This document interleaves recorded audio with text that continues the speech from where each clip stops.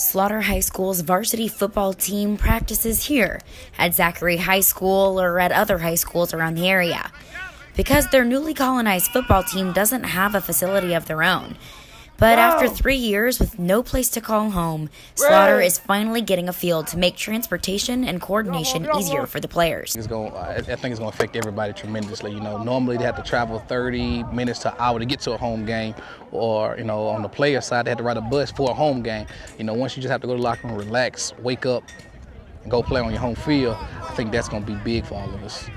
Not only will the field improve the players' experience, it will also be easier for fans to support their football team at home. We have our home crowd pumping us up, where they don't have to travel all the way down the road, and they can just be right there.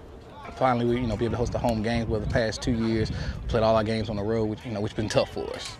But just because the school has a new facility doesn't mean they've lost sight of what's important. They still have big dreams for themselves this season. I said year 2, I want to be in New Orleans. That hasn't changed. I want to be in New Orleans.